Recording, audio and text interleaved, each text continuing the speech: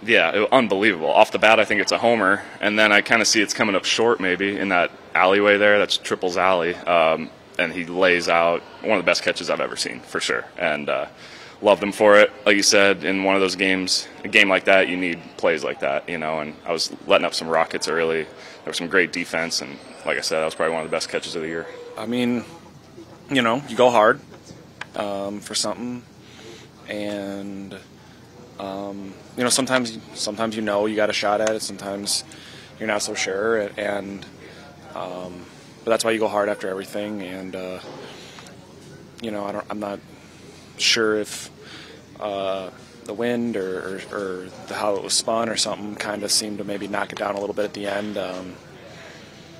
Off the bat, I didn't think I had a great shot at it, but that's why you go hard just in case. And fortunately, he was able to make a play for the boys.